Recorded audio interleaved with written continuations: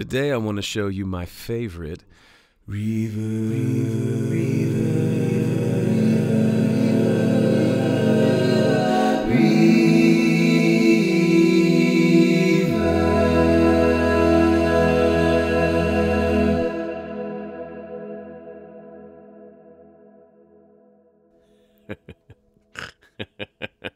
Hey, Joe from Home Studio Corner here. Hope you're doing well. If you don't like reverb, this video is not for you. But if you've noticed that reverb and ambience has been making a huge comeback the last few years, pay attention. I'm going to show you one of my favorite types of reverb. And guess what? It's not a specific plugin. If you have a basic reverb plugin, more than likely you can do this sound. So here's the thing I just recorded for you. And here it is with no reverb. Ugh. Ugh, barf. And here it is with reverb.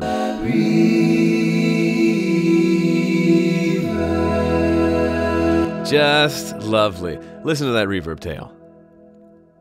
Now, I'm going to show you what the reverb is, and I'll explain why I like it so much. So here, let's just listen to it real quickly. Here's the reverb by itself. So no raw tracks, this is just the reverb sound.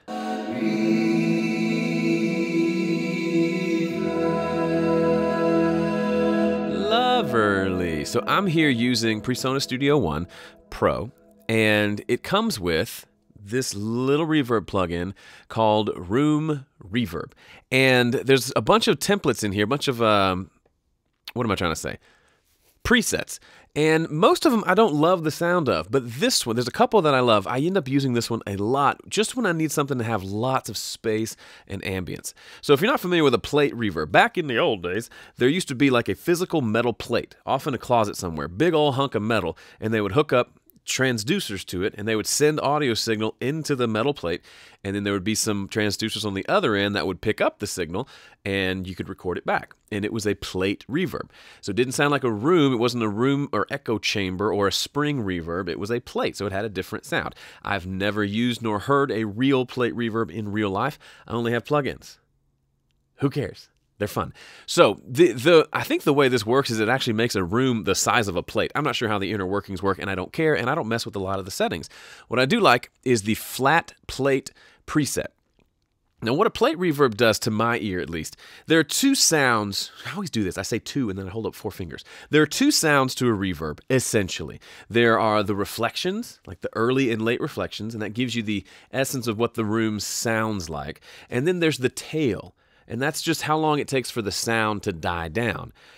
Sometimes you want one, sometimes you want the other. Usually you want a little bit of both. If you've got drums and they're really dry and you want them to sound like they were recorded in Sound City or Abbey Road or one of those big drum rooms, then you put in maybe some sort of room reverb, and you add a little of the drums to that, and it creates this roomy sound. It's not a huge tail because we're not in the 80s anymore, but it just gives it some space so it sounds a little bit like room mics, or sounds like the drums are in some sort of a room. And that's a combination of those early reflections, late reflections of the sound bouncing around the room, and then just the reverb tail. How long does that sound bounce around until it dies down? The reverb tail is what I'm interested in. So in this plugin from Studio One called Room Reverb, if I set it up to the plate setting, you'll notice it has 0 pre-delay, and the length is that I've set it to almost 7 seconds.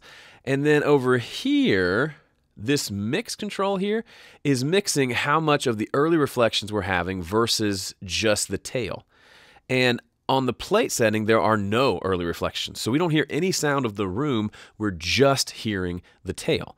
Add a really long tail to that, like 6.64 seconds, which is ridiculous and seems stupid, but you end up with something that can be really rich and full, like this.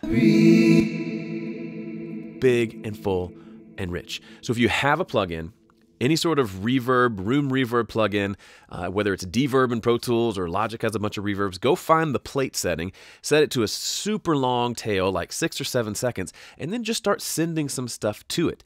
One word of caution: if you do it by itself, you're not going to like it, and your mixes are going to sound muddy, and you're going to say, "Dang you, Joe Gilder." Problem is, most reverbs tend to sound muddy when you throw a bunch of junk into them. What I do with almost any reverb I have, and you may have seen this already, here's my plate reverb. This is just a part of my mixing template. I always have this reverb ready and waiting for me in case I want to send something to it. But immediately following the reverb, I have a fat channel, which is just a plug-in with an EQ on it, and I've got it set to the biggest thing is right here. I've got it set to high pass, 200 hertz and below. So it is rolling off everything below 200. The difference is amazing. Sometimes I'll EQ the reverb a little further depending on the given mix, but the default setting is rolling off everything below 200 on the reverb itself. If not, it ends up sounding like this.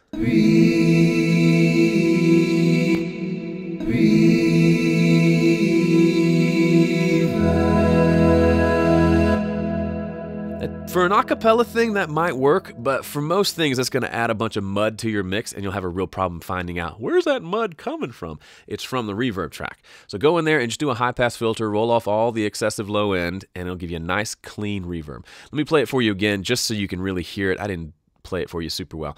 Here's the reverb just by itself, without the high-pass filter, then I'll kick it on.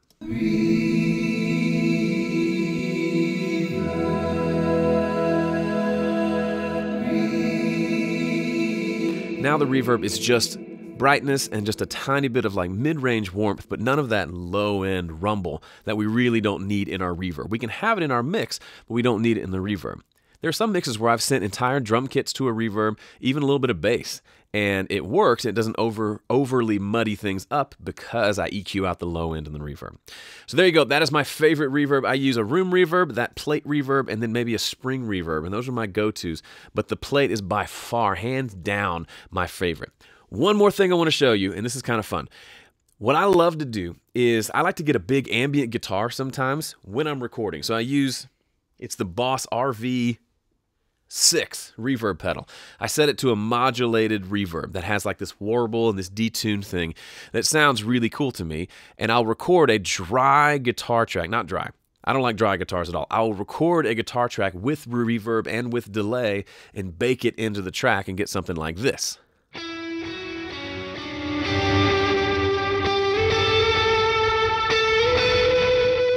So there's a lot going on. There's a lot of distortion, a lot of reverb, a little bit of delay in there too, I think. And it sounds cool in the mix, but then what I'll do is I'll take that already reverbed up guitar and I'll send it to my plate reverb, the same one I just showed you, and listen to what it does.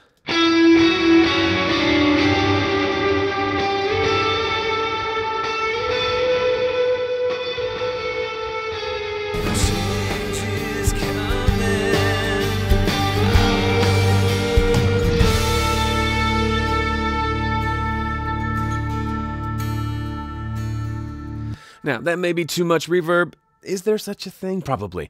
And this isn't even a mix. This is just a recording, and I threw the reverb on there, and I loved it, so I left it, so I'll remember to do that during mixing session.